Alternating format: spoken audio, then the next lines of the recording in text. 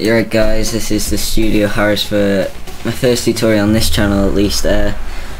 You'll probably know me from my Harris Effects. I had 650 subscribers, but I've got rid of that account and I'm going on this one.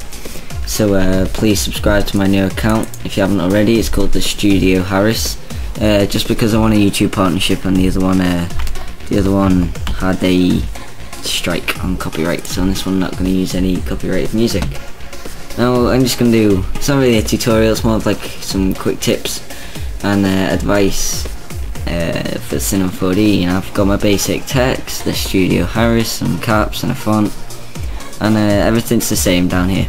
And first things first, to change the frames that you have to increase the length of your animation or whatever, just change them down here. You can just put however many frames you want in down here, and then you move this bar across to see your added frames. Yeah, but say you wanted to be really accurate and have a look at the individual frames, you know, closely for precise animation, or you wanted a big overview of every single frame, you go to this bar here and you see this little arrow on the right, drag that along, and here you've got your overview of all the frames you've added, which is what I like to do because it's really easy to control, you know, your different keyframes and stuff. And say you were being really precise, you can narrow it down so you know you're looking at each individual frame. So that's that tip. And now one thing I just want to start is, a lot of you will be playing Call of Duty. I know this thing that I'm about to say applies to Call of Duty, but I'm not sure if it applies to all Xbox games or PS3 games, but I know that it records in 60 FPS, and I know in a lot of render settings and capture settings for PVR, intensity shuttle, dazzles, all of them, the frame rate they record in is 30 frames per second FPS, when actually if you're recording on card and probably all Xbox games, it's actually 60 FPS it plays in. So you know, obviously you want to play in 60 frames per second, well, record, because it's twice as smooth.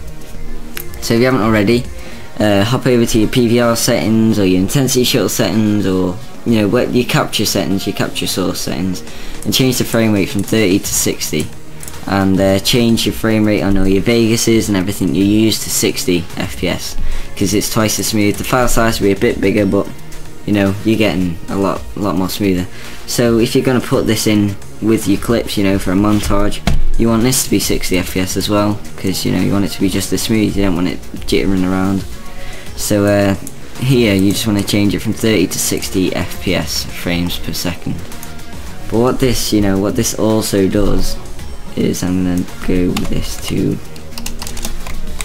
let's say 120. What this also does is it will change the length. It won't, you know, change it down here in the number of frames, but it changes the frames per second, obviously. So now there's 60 frames every second. So here there's only 2 seconds worth of my intro. 120 frames is 60, you know, because 60 is a multiple of 120. So you've only got 2 seconds, where if it was 30 FPS, you'd have 4 seconds, because there'll be 30 frames per second. So it's 31, 60, 2 seconds, 93 seconds, 124. So what you just want to bear that in mind, especially if you're doing, you know, you're changing your settings now midway through a project.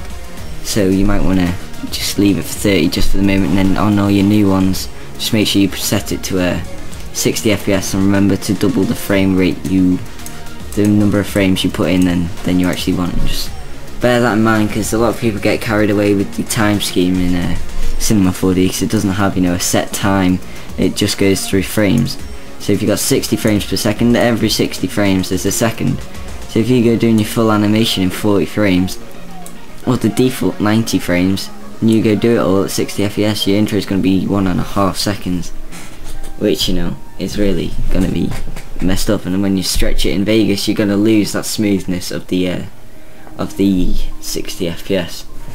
So thanks, that's all of you know, all my tips on that sort of thing. If you like, please again sub to my new channel.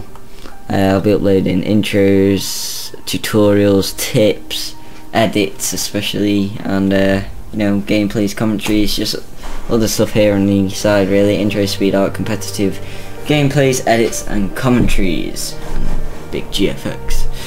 So please, yep, go and sub my new channel. Thanks guys. Studio Harris.